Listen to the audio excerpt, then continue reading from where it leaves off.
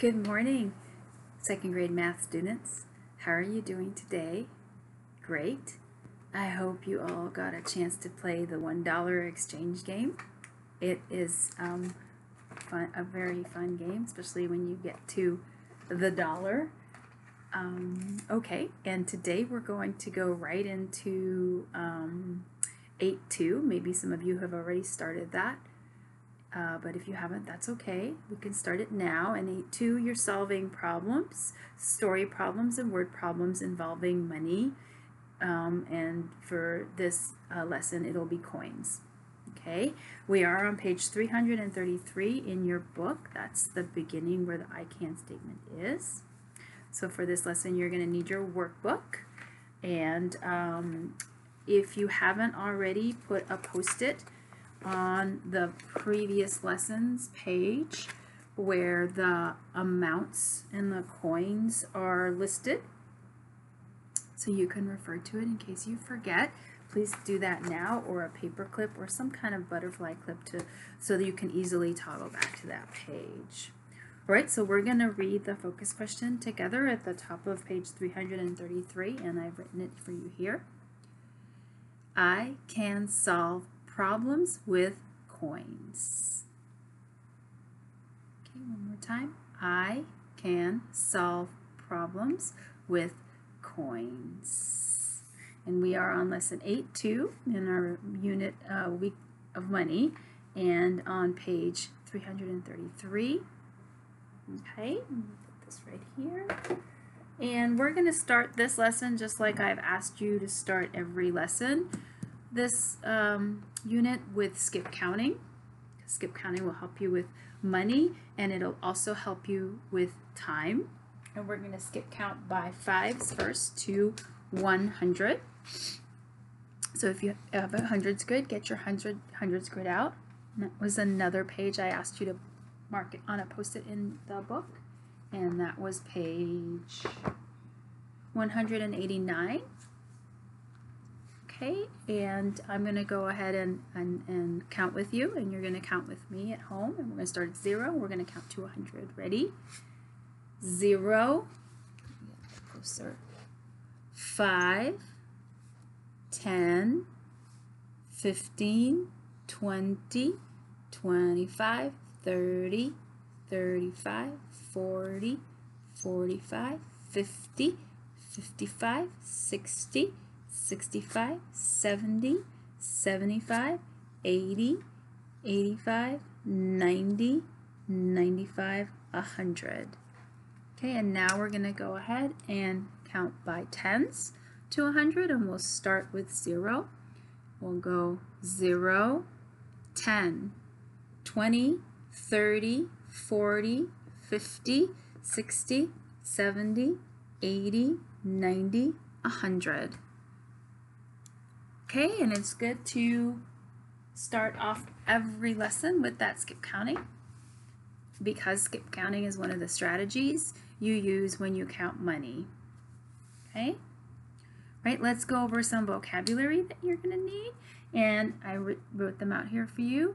And the first one is cents, and cents is how you count money, and that's the symbol that you use, cents. Then we have value, and value means how much something is worth, the amount. And I have the coins behind me and their worth. Okay, and then skip counting is a strategy you use to count your coins, and you skip count the ones, the like coins together, all the nickels, all the dimes first. And then you count on and count up.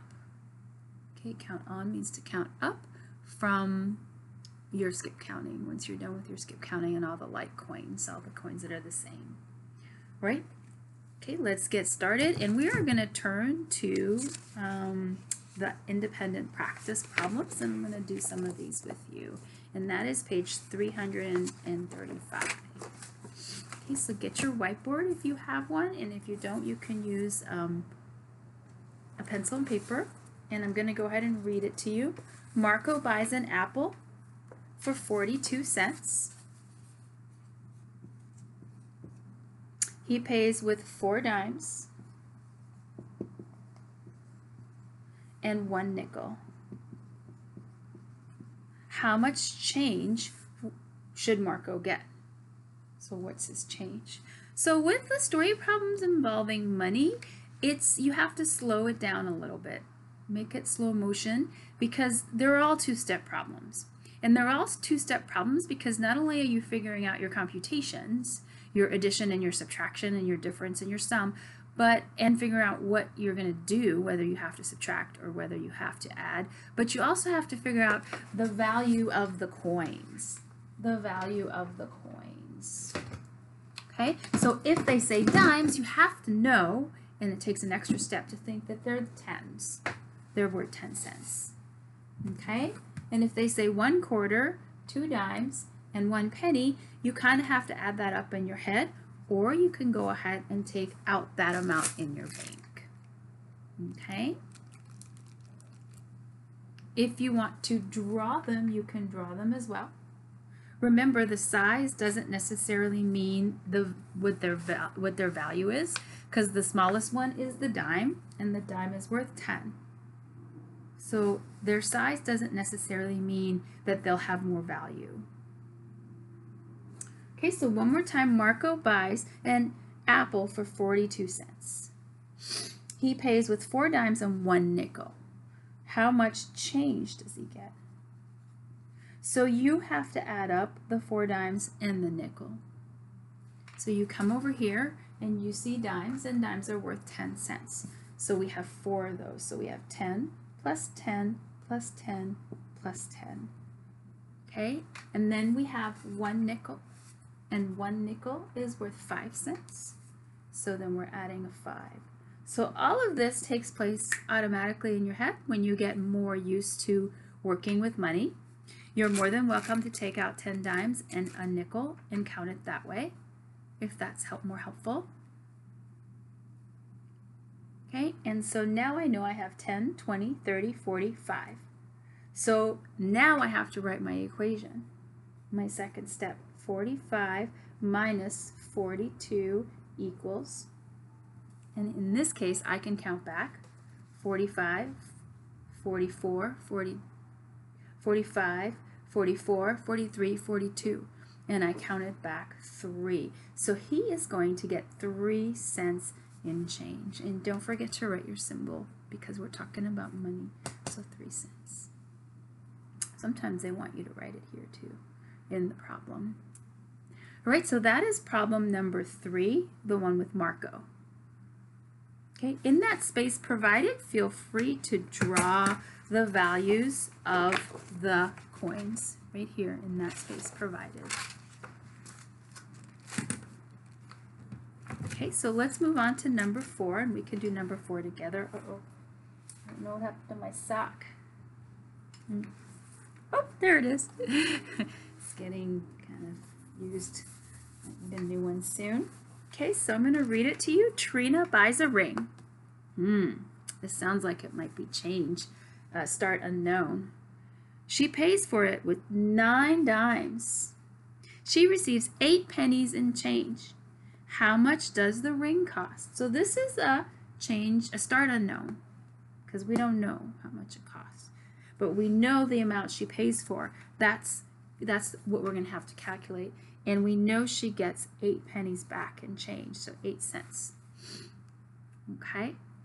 So we have to figure out what 9 dimes are. Okay? And actually it's change unknown, because the 9 dimes goes here. And this is the amount of what she's buying the ring. Okay? So even for an adult like me, it's kind of confusing. You have to reread it and check again. I guess I would have known that if I would have ended up with a greater number here than if I would have put the 90 there. So I have to go over here and I look at the dimes, and there's 9 of these, so I can count by tens. 10, 20, 30, 40, 50, 60, 70, 80, 90. So I know that she has 90 cents she pays for the ring. And we don't know what the the changes. We don't know what the change is, but we do know what the difference is. So we think about our fact families, and we can turn this around, and we could either count up 8 plus the change and make 90, or we can use the fact family here. Okay, because this would be the other equation. So now we have all 4 equations of the fact family. All right. I'm going to put this one up here so it makes more sense. Okay, so the fact family includes the 2 addition equations and the 2 subtraction equations. Okay, so we can count back from 90. So we have 89, 88, 87, 86, 85. Am I there yet? No, I'm only 5. 85, 84, 83, 82. That's 8. So I just counted back and I ended up at 82. So my ring costs 82 cents. That's a cheap ring. Must not be precious metals. Alright, so I'm going to end there, and this is solving problems with coins. Double check your work. Don't forget, I almost made a mistake myself. And you double check your work by going to your hundreds grid. Okay, and we would find 82, and I'll do that with a different color. Do that with green, and we circle 82, and then we count up. How much did we say? 8, and then we should land on 90. So let's go 1, 2, 3, 4, 5, 6, 7, 8, and we landed on 90, which was where we started, 90 cents, and we got 8 pennies back. So our ring costs 82 cents. Okay, and that's it today. Practice those problems. And tomorrow we will do, we will start working with dollar bills, which will be lots of fun, right? Okay, you have a good rest of your day, and I'll see you tomorrow.